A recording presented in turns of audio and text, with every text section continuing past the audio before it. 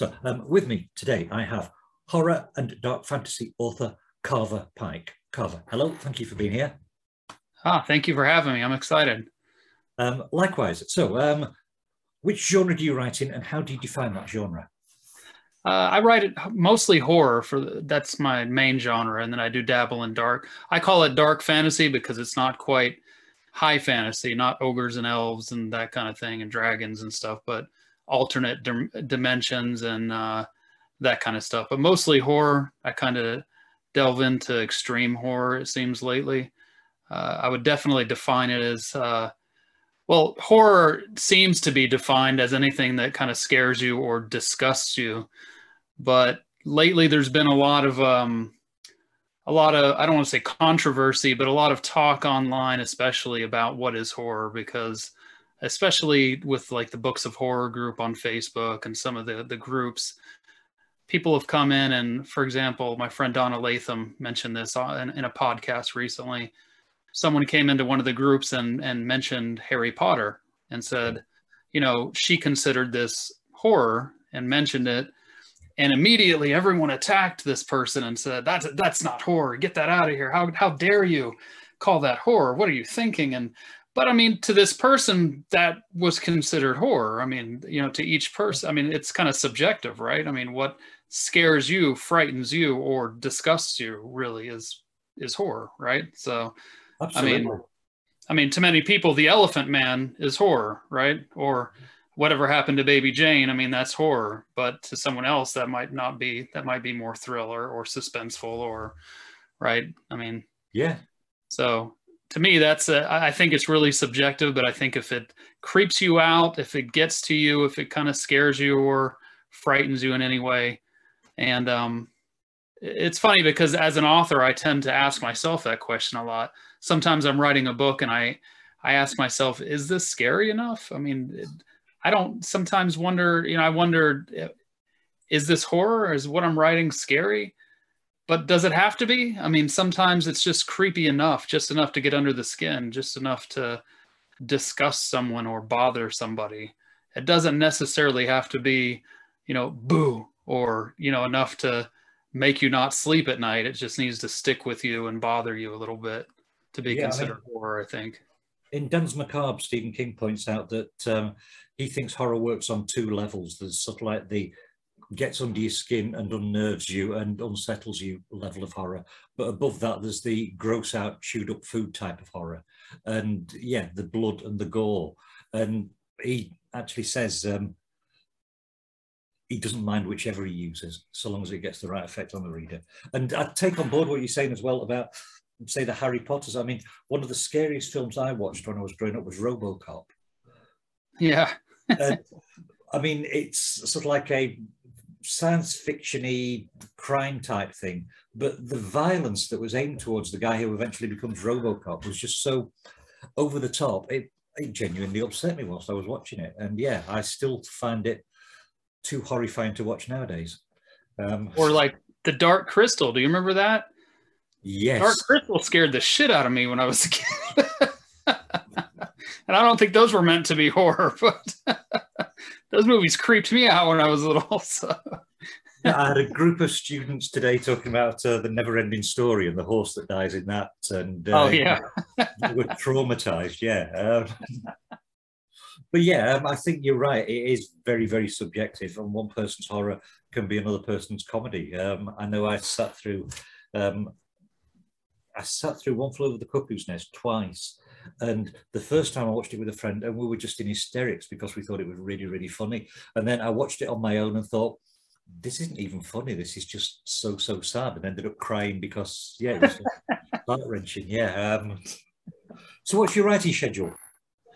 It's changed actually, because now I'm not a full-time author. I would like to say that I am. I work from home, so I still do part-time work. I edit videos for a software company, so I do have the liberty of working from home. That's nice. So what I do is, as long as the work gets done, I don't have a exact schedule for my day job work. So I've found that I do not allow myself to write during the weekend because I like to spend time with the woman that I'm actually marrying tomorrow. So we're doing. Shut the front door. Yeah, we're getting married tomorrow. Congratulations. So, thank you very much. It's just the legal wedding tomorrow, and then we'll have a ceremony later. But I tried very much. I've made the mistake of spending too much time writing, and in my head as an author, you know, we spend a lot of time in our head. So I have made it to where I do not write in the evening, and I don't write on the weekends, which drives me batshit crazy because as I just said, we spend a lot of time in our head.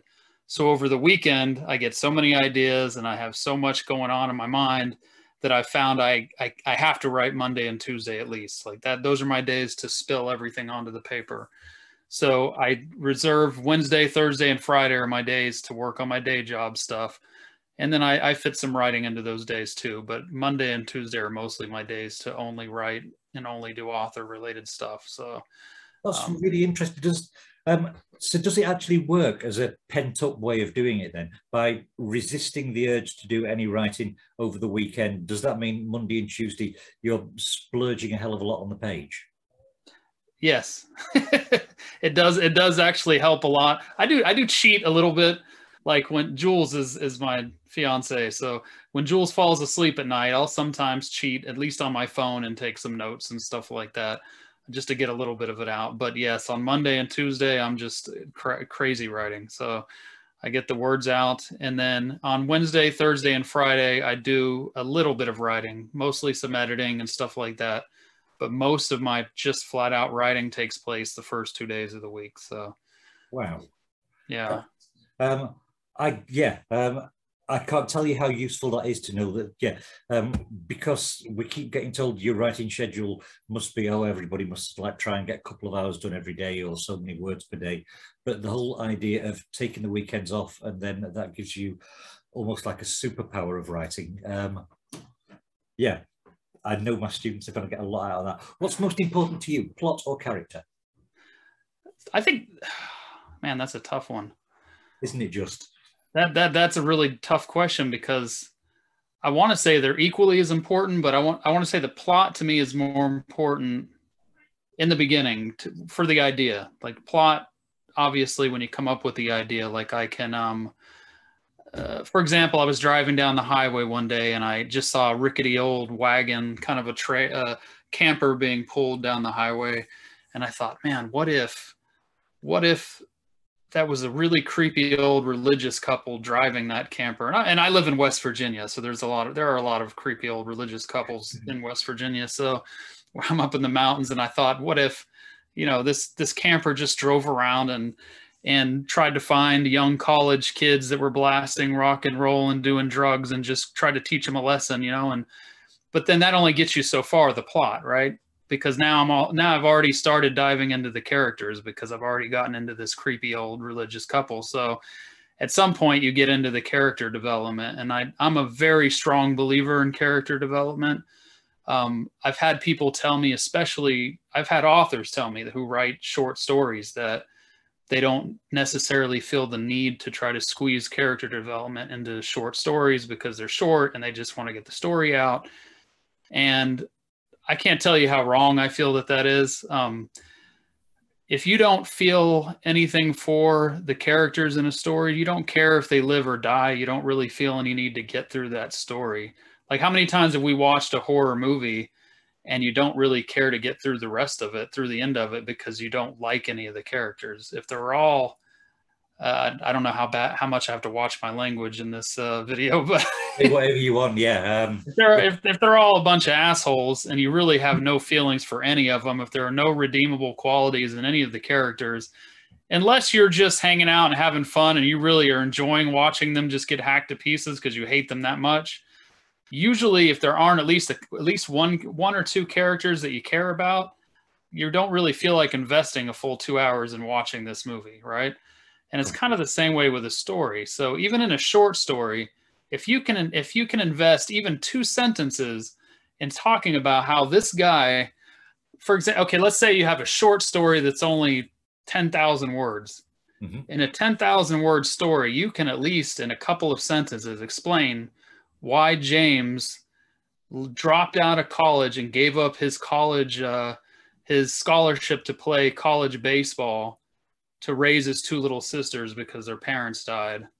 And he wants to make sure that he can take care of his younger sisters, you know, and raise them so that they can go on to college. I mean, it might take 2 or 3 sentences, but right there, you've shown that he's willing to give up everything for his younger sisters, and he's a good guy. And I mean, it might just take a few sentences to make you actually care a little bit about him and worry about his sisters or something. You know what I mean? But it places him as somebody who you've got empathy for, and somebody who is, you want to see them get to the successful conclusion of the story. Whereas if it's just James who's, who's on the phone or doing something anodyne or benign, in that case, we don't really give a crap. Yeah, completely get that. It is such a balancing act, isn't it, between plot and between character? Yeah, absolutely. Yeah, I mean, have you read Joe Hill's 20th Century Ghosts? No, I actually just bought it. I just bought it at like last week. I'm looking at it. I'm on my shelf right now. I just bought it because I saw the movie poster for Black Phone that's coming out. All right. And that's from that collection of stories. So I don't know if you know that they're putting out that movie Black Phone. No, I didn't. Yeah, that's with Ethan Hawke, I think, is in it. Ethan Hunt, Hawke, which I always get the one that's from Mission Impossible confused with the actor. Mission Impossible. Yeah, Ethan Hawke was the remake of Precinct 13. In that one, it's got one of my favorite, in that collection, it's got one of my favorite short stories of all time, which is Pop Art. And his characterization in that is just absolutely perfect. And I'm not going to say anything more because you've not read the story and you've got the book in front of you. You're going to love that one. Okay. I mean, there's some really, really quality stories in that one, but Pop Art just blew my mind. What piece of writing advice, I'm rolling my R's again, aren't I? What piece of writing advice would you give to anyone who's just starting out? You know, what's so funny is I'm going to kind of contradict what I told you earlier.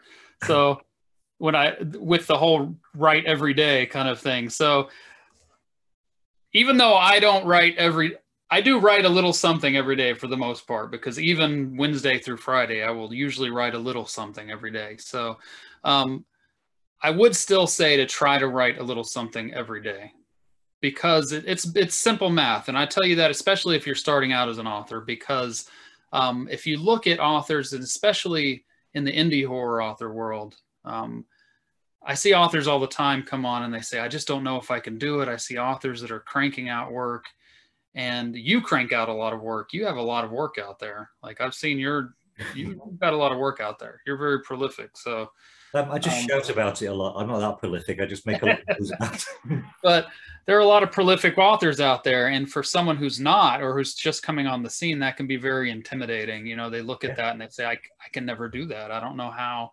I just don't see how that works. It's basic math. I mean, if you can write 1,000 words a day, right? Yep. If you can write 1,000 words a day, that's 30,000 words a month. That's a novella a month, obviously, right? If you can only do 500 words a day, which really is not much. If you sit down, 500 words is not very much. If you can do 500 words in a day, then that's still a novella in 2 months. I mean, for somebody new, that's not that bad, right? Yeah. So I would still tell you to try to write every single day a little something, because it will add up, and you will finish a novella and you will finish a novel way faster than you believe you can. Like, it will happen. You just have to force yourself to sit down and do it. So that's one piece of advice. I'm going to give you one other piece of advice too, is Please. Don't listen to all the damn advice that you get, because I can tell you right now, I've been seeing it. It's crazy. I'm on most of the social media that's out there. I try to use all of them: Twitter, TikTok, Instagram, all that shit. It's a balancing act, but I try to use all of them a little bit. And especially on Twitter, the amount of advice that comes out is just insane. People are constantly trying to tell you what to do and what not to do. Try not to listen to most of it, because what works for you is not going to necessarily be what worked for somebody else. I just saw someone the other day put a post up that said, like in all caps, authors, please stop dating your books by putting in modern references or pop culture references like TikTok and stuff. If you don't put pop culture references in your stories sometimes, then people don't relate to it. First of all, Stephen King does it all the time. I mean, Yeah. if you don't mention TikTok in your story, sure. I mean, somebody 20 years from now, 30 years from now may not know what TikTok was, but they might be like, oh, I remember TikTok. And, you know, they're, oh, I remember that. You know, I mean, it makes them relate to that story at the time the story was written. And I mean, I think what we tend to do with those stories anyway, if we look at something and it's got a reference, if I'm, say, reading some story that somebody wrote a while back and they're talking about their MySpace page, my mind would automatically think, oh, well, if that was nowadays, it'd be their Facebook page or it'd be their other social media. Yeah. And you just make that small correction. I think the whole idea of all writers should stop doing this or should start doing this is just, yeah, as you say, there is just so much bullshit advice out there. Yeah. Yeah. Or I've seen the advice where you should only use the dialogue tag said. You should use every kind of dialogue tag. You should never use adverbs. You should never use, I mean, there's so many different types of writing advice out there, and I pick and choose. I mean, I do, of course, I try to watch my adverbs, and you know what I mean? There's, you take the advice for what it is, and you learn from it, and you try to apply it. But there's nothing nothing applies to everybody into all situations. I mean, just be careful with the advice that you take, because it will stop. First of all, it's going to stop you from writing. If you listen to all advice that's out there, you're going to look at the blank page and go, I have no idea where to begin, because everybody's told me not to do everything. So there's nothing I can write that's going to please everybody. You won't write. I can't tell you how useful that advice is going to be for the guys watching this. That's yeah, because I think the takeaway from that is, when you sort of like see somebody giving out advice, take it as guidelines or guidance, and say, this worked for me, rather than, oh, all authors should. Absolutely. Who do you read for pleasure? I tend to read horror now, and a lot of indie horror authors, because I like to see what's going on in the world that I'm in. Yeah. And because now I'm starting to go to conventions and be on panels and things like that, and I kind of want to be able to speak to the world that I'm in and the authors that I'm around and what's going on around me and stuff like that. I personally like to read the dark fantasy type. I love George R.R. Martin, like the Game of Thrones and all that stuff. I love Brent Weeks and those fantasy type stuff, those authors. I just bought Joe Abercrombie's whole series, the First Law series, I think is what it's called. Right. Blade itself and all those. Like, I just bought that whole 3-book series. But for the most part on my Kindle, because I mostly read at night on my Kindle, I read a lot of horror. So I've got to ask about the George R.R. Martin stuff, and it's a completely incidental question, but did you watch the TV show? I did, yes. Will you be reading the rest of the books when they come out, or with the way the TV show seemed to nosedive, are you sort of like thinking, I don't know, yeah, will you be reading the rest of them when they come out?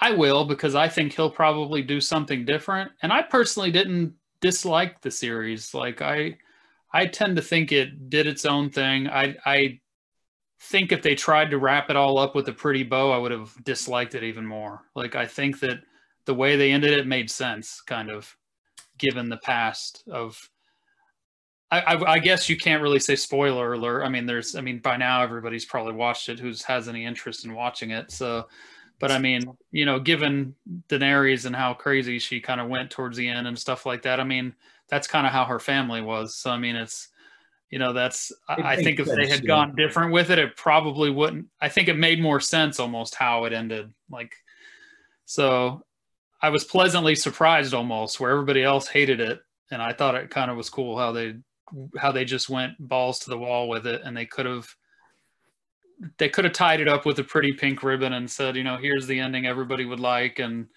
you know, I don't know. I like how it just went crazy and they pissed everybody off, but I think it took balls to do that. And yeah, it's kind of fun pissing everybody off sometimes, isn't it? And I'm only saying that because I've just got a 2-day ban from Facebook for for a meme I'd shared back in January about. Everybody is. It's crazy. I'm kind of scared of that too. You know, did you see that one of the readers who's a big fan of horror, Brad Tierney, just got permanently his account deleted that he's had for 12 years. Yeah. He doesn't even know why. He said he just got suddenly taken down, no warning, no reason why. His account was permanently deleted and he's had it for 12 years. Mine was because I'd shared in January, I'd shared a meme that the CDC was saying that handshakes could transfer disease. And then there was a picture of Jeffrey Dahmer, and it was sort of like him stopping the blender, which I was looking through their terms and conditions. And to me, it's there as a pun. It's there, you know, a handshake is sort of like a humorous joke. It's not me there saying, and aren't serial killers great and isn't murder wonderful? Yeah, I'm afraid to switch over to my old erotica pen name because I have a feeling it may not even exist anymore. From the stuff that I used to post, it's probably like gone by now. My account, it's probably been banned.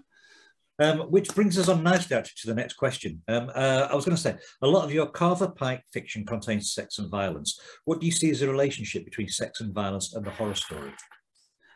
I think, to me, sex, violence, and horror, it all kind of goes together. Even if you look as far back, if you look at horror and film, because I feel like it kind of was a part of film even before literature for the most part. I mean, if you go back and look at the old 80s movies and stuff, with all Friday the 13th and all that, Jason would wait until people were having sex before he would jump out and shish kebab them with his machete, you know, right through the tent and stuff. I mean, I think that people are obviously more vulnerable when they're naked and they're in the throes of lovemaking and they don't care what's going on around them, you know. Sometimes even in the most ridiculous situations, in the middle of like scary situations, it really doesn't matter what's going on. That animalistic side of us comes out. And when you're scary, a lot of times you get horny and stuff like that. And people just kind of just get wild. And as they fall into like lovemaking and stuff, like I said, they become vulnerable.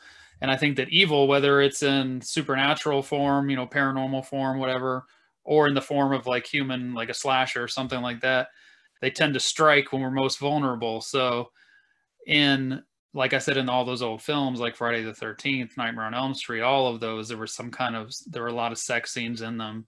And then if you look at my books, especially like the Diablo Snuff series, my Diablo Snuff series, all of those books have very graphic sex in them. It tended to taper off towards the end. In the beginning, I was coming out of I was an erotic author first. Right. And so it tended to play a bigger part in my first books, like like A Foreign Evil and The Grindhouse, my first two Diablo Snuff books. And then I put less and less of it in as I kind of went on with that series. But usually it was used in that way. It was kind of like the evil entity of Diablo Snuff would use sex to kind of lure people in, would use like sexy beings like prostitutes, or would use just sexy beings and stuff like that, would use sex to kind of entice people into situations and then kill them, or, you know, so. And I think, yeah, what you're saying is, we are at our most vulnerable when we're being intimate. We're vulnerable emotionally and we're vulnerable physically. And the horror of violence occurring at that time does make perfect sense. I was doing a lecture the other week about writing horror stories, and one of the first things I got people to do was to describe what can you actually do in the dark, because if you're describing something that's naturally done in the dark, it's automatic that you can then make it slightly scary, because things coming out of the dark are pretty fucking scary, if I'm being honest. Right, so although you're known for writing some pretty extreme horror scenes, you're also very considerate towards readers, and you try to make sure that no one enters your fiction without knowing that the envelope will be pushed. Do you think it's important that readers know what they're getting into before they open the front cover? Oh, definitely. And most of that comes from, I try to be careful, especially with young readers, because I was a reader at a very young age. I mean, I would sit in my middle school classes and read adult horror. And so I stumbled upon most of mine at that age were I would read a lot of novelizations of movie scripts, you know, movies like Lost Boys and the Halloween movies and stuff like that. And so I do have a concern that young readers, or, you know, 12-year-olds, 13-year-olds will pick up like my Diablo Snuff series and stuff. So I like to be very clear right in the beginning and say this book does contain very graphic violence. The problem is with Amazon, we have to be very careful with the wording that we use too, because they take our books and they throw them in that erotica slush pile, even if they're not erotica, you know? Yeah. So I found that out very early on just by I used to call my books erotic horror because I wanted to be responsible and try to keep it out of hands of young readers. And then Amazon took all my books and put them in erotica, and I didn't want them. To me, they were more horror than erotica, but they put them in erotica, and then nobody looking for horror was finding them. So I had a big problem way in the beginning trying to get them out of erotica and get them back into horror. So yes, definitely. I like to, when the books, not all of my books are extreme horror. Not all of them have graphic sex in them. For example, I have a book called Grad Night that's about students getting revenge on their teachers. That doesn't have any sex in it at all. Scalp is my book about parasitic head lice that jump from one head to the next, and it's almost like a zombie type story. That doesn't have, it has one scene in it that's some semi-sexual. I mean, it does, a guy goes down on a girl, but it's not, I mean, it's kind of stopped as he's about to. I don't think it doesn't go that deep into it. And then great phrasing. Yeah. So those, like, I don't think I have that wording on those two books, but for like all the Diablo Snuff books, I have right at the top, this is a work of extreme horror. There are very graphic scenes.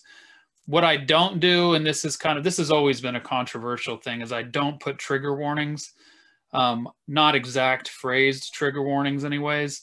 I do, like I said, I do put at the top that it's a work of extreme horror and there's very graphic content.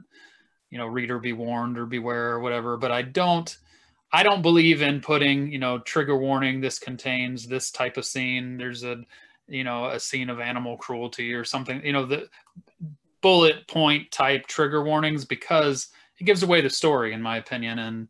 And, you know, if you do those, some authors will do that knowing that it is going to give away the twists and turns of their book because they want to protect the reader. But in my opinion, especially when it's an extreme horror story, readers usually do know, especially if they're a normal extreme horror reader, somebody who often reads extreme horror, they kind of know what they're getting into. They know if they're reading extreme horror, there's a chance that kind of stuff might be there. So I don't lay that out for them like that, a roadmap of all the, you know, trigger warnings and stuff that they might encounter. So I don't think Amazon actually help us either, because when there's one of the parts where you've got to say, is the material suitable for an audience under the age of 18, is it, or under the age of 16? There's one of these tick boxes. And there's times when I've been sort of like looking at that thinking, well, I'm not sure that my material would be suitable for that particular, for an audience under 16.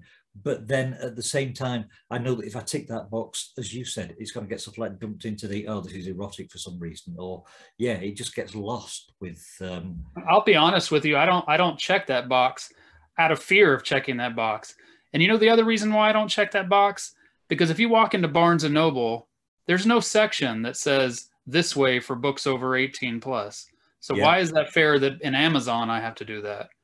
You know what I mean? If I walk into a Books A Million, there's no neon sign that says this way if you're over the age of 18 for books, you know, for books, you know, for people over the age of 18. So why is it that Amazon gets to be the gatekeeper of books that they feel are for people over the age of 18? You know what I mean? Like, yeah. So I feel like it's kind of discriminating against the authors that have some material that they, because I have the same questions. I'm looking at it and I'm going, I don't know. When I was 17, I read some pretty racy stuff. And I mean, I don't know if I click that box, are they going to throw my book into another slush pile again and then consider me you know, an erotica author again? And am I going to have an issue where people can't find my books now because of this one scene that's in my book? I don't know.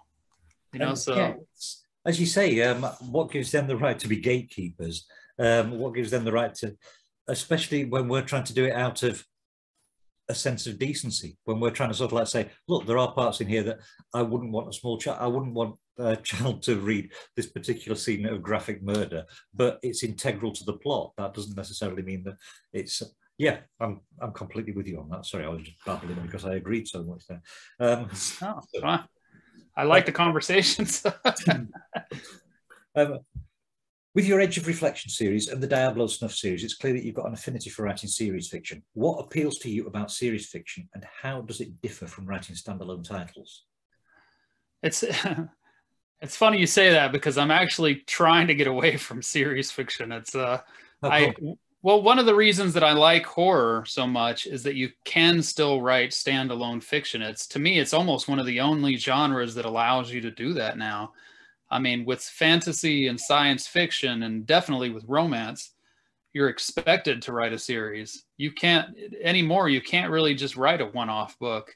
As soon as you do, someone says, where's the next one? And where's the next one? And you're expected to write a series now, at least a 3-book series, at least a trilogy. With horror, you can still write a standalone book and then move on to the next one. And sometimes that's kind of refreshing to me, to be able to write a book, move on to the next. If I feel the need later to write a sequel, I can, but I don't need to go into it with a 3-book plot, you know, written out and ready. And, but there is something to be said about a series. It is nice knowing that readers will return to your story, and that you can have faith in your own story enough to know that readers are going to keep going with it. The problem, though, sometimes is, for example, The Maddening, which was I believe, the best book I've ever written. I mean, it's like 130,000 words. It's the biggest book I've written as a horror author. And like I said, the best book I've written. It's the 5th book in the Diablo Snuff series. And I think it's the least read book that I have. I mean, it has only probably, I think, 25 reviews right now. And it's just because it's the 5th book in the series. So no one's going to pick that up if they haven't read books 1, 2, 3, and 4. So you need that read through. So now I'm waiting on people who are still just discovering me to read books 1, 2, 3, and 4 to be able to pick up the book that I like best of all my books. You know? So there's that just kind of is frustrating at the same time, because it's like, like I really want people to read this. That's the one that right now is nominated for the Splatterpunk Awards.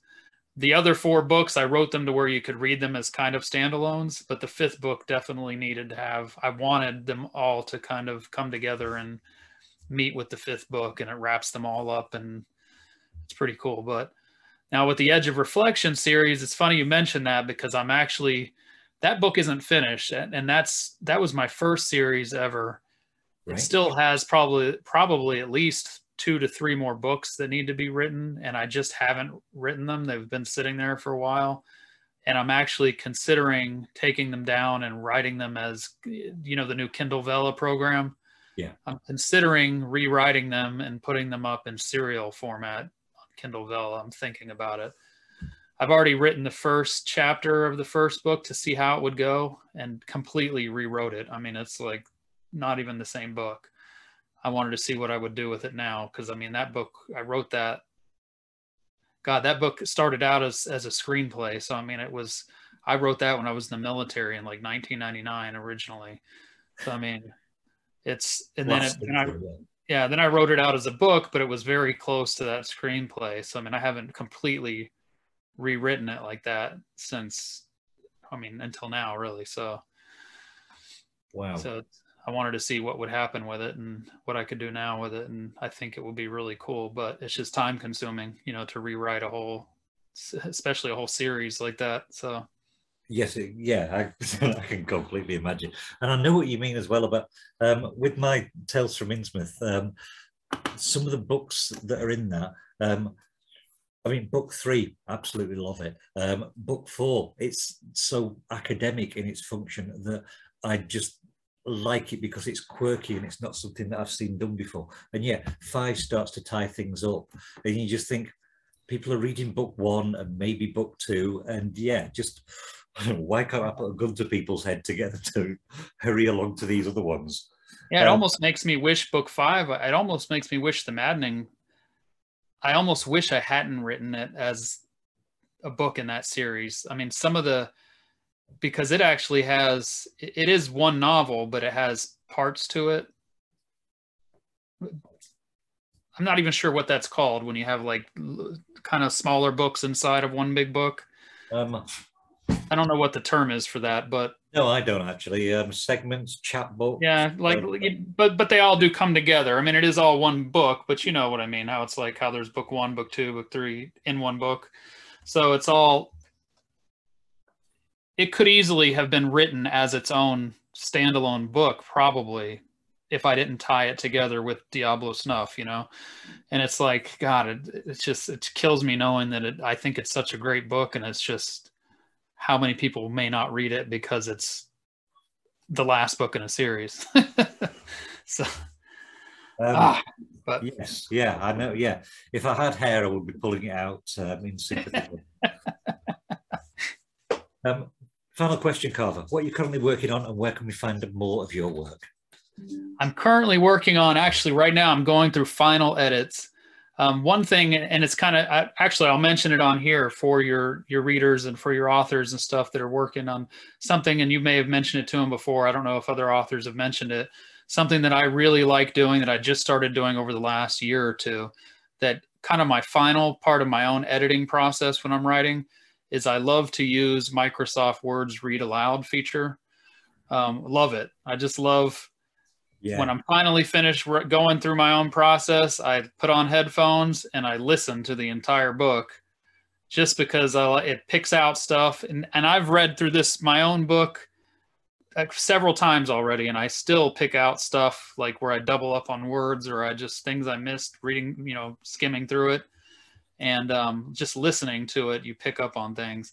And so that's the process I'm going through right now on it. And then I'll get it off. Isn't that a genius function from Word? Yeah, and not enough people use it. And it's crazy how I think I've always been a fairly good self-editor. I still have people help me out with cleaning it up and stuff afterwards. Yeah. But I'm so much better with that read aloud feature. Like, it's crazy the things that I still miss without, you know. I stick it on this computer. I get it to read it out. I've got an elliptical exercise machine there. I go on that. I'm listening to it whilst I'm exercising. If I hear something that doesn't sound right, I get off and I can come over. And yeah, it's part of my exercise regime. I bloody love that. Yes, and yeah. As you say, not enough people use it. It's just amazing. So that's what I'm doing right now. So I'm actually finishing up a book called Faces of Beth. It's kind of a play on the old, I don't know if you remember the old Faces of Death videos that used to be out, those old documentaries of sick. Anyways, it's just a play on words, but it's Faces of Beth. And it's kind of a possession story. I wrote a blurb for it, but I don't have it. I should have had it handy actually to read it to you guys. But it's kind of a possession story. But that's my new one in the works. Don't have it up yet for pre-order or anything like that. I'm still working on it. I'm not comfortable yet to put it up for pre-order. But that's the one that I have in the works, and it'll probably be up within a couple months, I would think, at least. Brilliant. And prior to that was The Maddening. That was the last one that I put out. So those are my newest books out. And The Maddening's the one that's up for the Splatterpunk Awards this year. Yeah, that's the one that's out for. So I would love it. I mean, if people like to read graphic sex then in their horror, then start with the first book in the Diablo Snuff series. That's A Foreign Evil. And that's a very short one. That's that's like a novella form. It was never meant to be a series. It was supposed to just be a short novella. It does kind of leave you in a cliffhanger. The sequel to that was never supposed to happen, but I had a nightmare one night that was very vivid. I've never had a nightmare like that since. It almost laid out the whole book. It was crazy. Almost everything in that book was from a nightmare. I got up and I hand wrote some notes real quick, and then the sequel was born, and then it became a series. So, yeah. I have never heard anything that's made me want to read a book more than this came from a nightmare. Yeah, So another thing I messed up with that series, and this is a mistake that I made that I'm still kicking myself for, and I will fix it at some point, is I numbered the books. There's a Four and Evil, which is part 1. The Grindhouse is part 2. That's the one the dream came from. Then I had wrote a book called Passion and Pain that I called a side story because it was related to the Diablo Snuff, which is like a sinister kind of organization. Mm-hmm. But I didn't feel it was strong enough to call it book 3. So I made it like a side story. And then I wrote a book called Slaughterbox, which I also, because it was really just one person story, one character story, I called it a side story and didn't call it like book 3. And then I came out with The Maddening, and it was book 3. I mean, it was really related to the entire whole Diablo Snuff. So then you've got book 1, 2, and 3 and these 2 side stories. But really, you need to have read those side stories before you read book 3. So do you see where I screwed up? I should have just labeled them 1, 2, 3, 4, and then 5. But and now people read books 1 and 2, don't know they're supposed to read those side stories, and then jump into The Maddening, and they're missing information because they didn't read those side stories. So on Amazon, I numbered them 1, 2, 3, 4, and 5. But on the actual books themselves, they're labeled Diablo Snuff 1, 2, and then The Maddening is 3. The other 2 say side story. And it's just, it's kind of a mess. I need to fix that. But so many people bought the paperbacks, and stuff, and it's just something I need to work out the numbering on them. So it's just lessons learned, man. This is one of the things we work with, words, not numbers. Somebody else should be doing the numbering for us.